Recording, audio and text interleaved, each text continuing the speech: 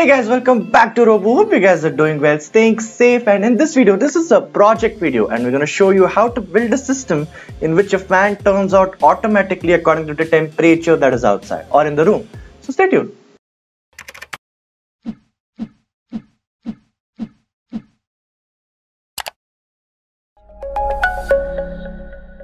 So temperature controlling is required in several places like in server rooms, your houses, industries, a lot of places. So what this project is that there is a fan which is connected to an Arduino and a DHT11 sensor, which is a temperature and humidity sensor. So what it's going to do is that sensor is going to detect the temperature and humidity around inside the room, and that is going to send the signals to the Arduino, and through PWM signals the fan is going to just increase or lower its speed.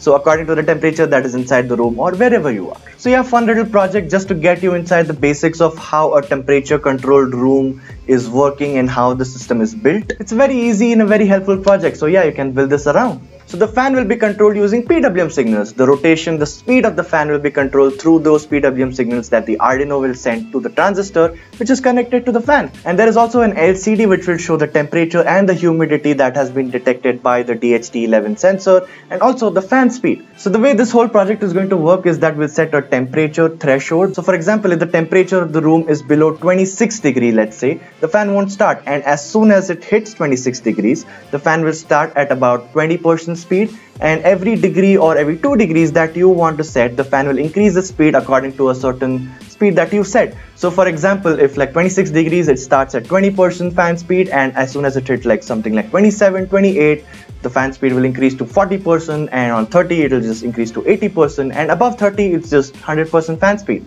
So yeah, the components that you need for this project is that you need an Arduino, you need a DHT11 sensor, you need a breadboard, you need a DC fan, and you need an LCD and a transistor and some jumper cables, and that has been it. The link to buy all these products will be down in the description, so check them out. Also, the code to build this entire project is in our blog. We have written a very comprehensive blog on the same project, everything from components required to explaining a lot more about this project and also the entire code. So you can find the blog in the description below. That's the first link. Just click on it and check the code out. Also, the circuit diagram for this entire project is right here.